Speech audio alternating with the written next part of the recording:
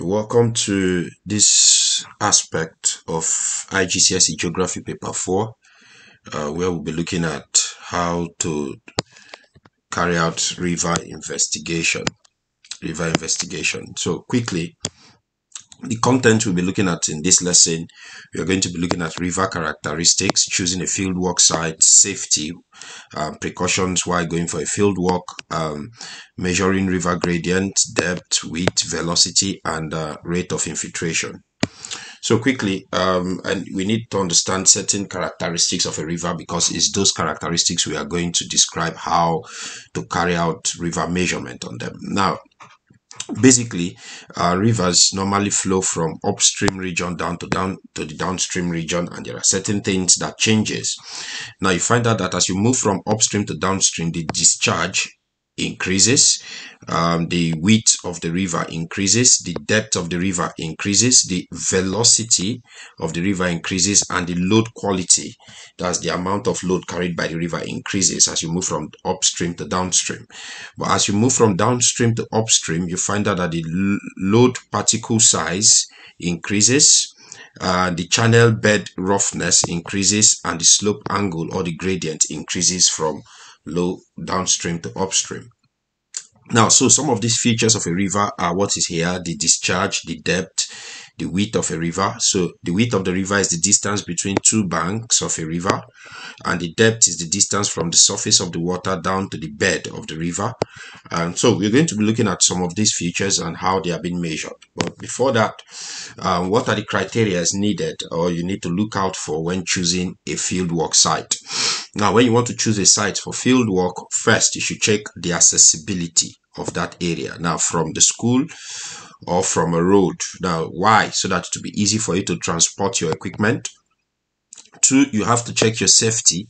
That's the strength of the current. If the current is flowing very fast, it is not advisable you go to such site for a fieldwork exercise. Then you should also check the river in case of animals that can endanger your life, so you don't do fieldwork in such site. Then also avoid sharp rocks, as you can see. So you check, because you can easily slip off and fall. Also, you should not carry out fieldwork in areas that have been impacted by human activities. So areas that you have things like dams and the rest, because the data collected will definitely be altered. Then we should also look at watch out for areas with waterfalls and rapids, because the turbulent flow will definitely affect your reading. So next, we'll look at safety on a fieldwork site. So what should you go with? How should you go there in order for you to be safe? First, suitable clothing like your footwear, walking boots should be good. You should always go in groups. You should wear sunglasses to protect your eyes from the sun rays. You should also check weather forecast for the day to know if there will be rainstorm and at what time. It will help you to decide if you should go to the field or not. Next, do not enter river after a heavy rainfall, and you should always carry your mobile phones so you can call if you are detached from the group. Okay, the first measurement we're going to be looking at is how to measure a river profile or a river gradient. Now, the major instrument you need to measure this, you need a tape measure, you need a ranging pole, you need a string, you need clinometers, and you need a recording sheet.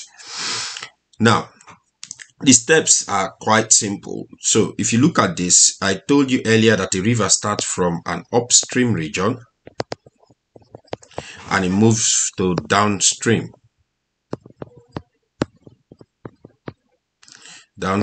So what you have is, as you move from upstream to downstream, you can see that the gradient or the profile of this river changes. It moves from a steep slope down to a gentle slope. So how is this being measured?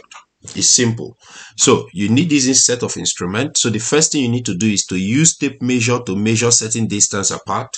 So you can get a tape measure, possibly you measure 10 meters apart. Then students will hold ranging poles at either end. So you have a student here holding this ranging pole. There are two ranging poles at either end. Then make sure the poles are vertical. Very important. Make sure they are vertical there. And put string at the same height between poles. So you mark same point, same height between the poles should be the same. Then student hold a clinometer. You now use a clinometer like what you can see this student doing here. Hold a clinometer next to the top at certain height that you've marked on the ranging pole. Then you sight the other ranging pole at the other top there, where you put the string initially. Then you take your reading in degrees. So students use ranging pole to measure the reading in degrees. Then you should now repeat along the bed of the river. So after this, you can measure another 10 meters, you repeat, measure another 10 meters, you repeat. That's how you're going to move from upstream region to downstream. That's how you measure the river profile. Now, if you do that properly and you plot it on a graph, you find out that it will now look like this diagram beneath it here. Next is measuring the depth of a river. That's how deep the river is from the surface of the water down to the bed. Now, this point here is the bed of the river, and this is the surface. This is the surface. Why you have two banks. This is one bank. This is the second bank. So what will happen is this. Place a meter rule into the river until it touches the bed. So that is what they are doing here. This is the meter rule. Place into the river until it touches the bed of the river. Now make sure the ruler is upright and is vertical. Then you record the distance between the riverbed and the surface of the water using your meter rule. Now, you should do this at regular interval between the banks. So, you see, from this bank to this bank, you do it at regular interval. So, you can see as it is at this diagram below. So, you do it across the width of the river at regular interval. Then you add the depth together and divide by the number of recordings. So, if you do 1, 2, 3, 4, 5, 6, 7, 8, 9. So you add all the depth you've measured and divide by the numbers of recording to actually get the depth at that particular point of a river. Then measuring the width of a river. How do you measure the width? So to measure the width of a river, you can put two ranging poles at the bank. So that's what the students are doing here. You can drop a ranging pole at one bank, another ranging pole at the other bank. Then you place a measuring tape. That's what they're using, a measuring tape across the channel from one bank to the other and measure the distance between the two ranging poles. Now you should make sure your tape is kept stretched out and the poles must be directly across at 90 degrees to each bank. So they must be directly across each other. Then you repeat at different sides along the river to measure the width and how the width changes. So you find out that the width increases as you move from upstream to downstream. Now, this is quite simple, and what it is how does the width and depth, or why does the width and depth of a river increases downstream? So why will it change? Why will it increase? Now, the first reason is there is an increase in discharge or volume of flow of the water. So it helps there will be more erosion of the bed and the banks. So it makes it to increase in size.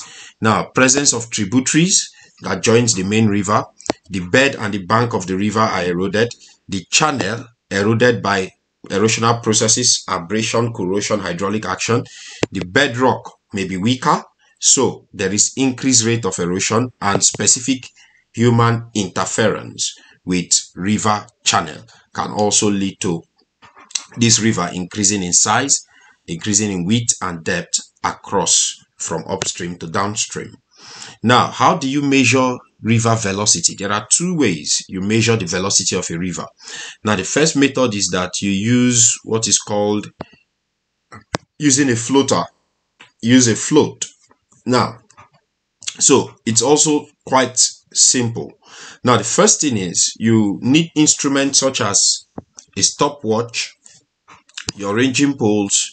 You need your meter rule to measure distance between ranging poles. So this is it, your tape measure. So what you do is you put poles, you use your tape measure, and you can measure 10 meters apart and put poles 10 meters apart from each other, which is a fixed distance along the river. Then you use a tape measure to measure that distance. So that distance should be like 10 meters apart. Then you put a float, possibly like an orange peel. That's what you have here. And you start your stopwatch. So you measure the time taken for this orange peel to move with the flow of the river from this ranging pole to this ranging pole. Remember, they are all what, 10 meters apart. So you measure the time with your stopwatch. So you stop your stopwatch when the float passes the end point. Once it passes this end point, you stop your stopwatch. Then you repeat method at points across the river.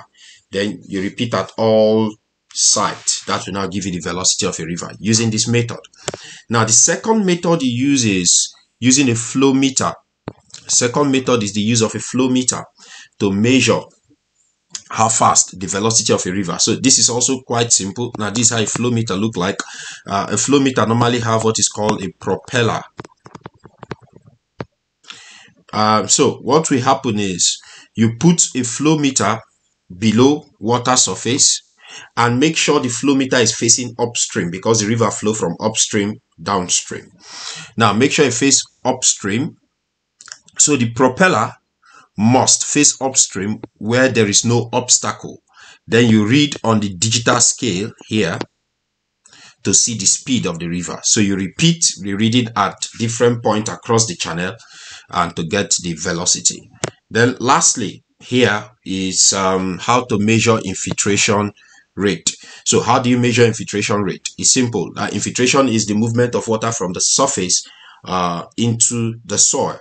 So like here we have the instrument, we have water here, we have a perforated measuring tube, and we have the soil, then we have a stopwatch. So simple.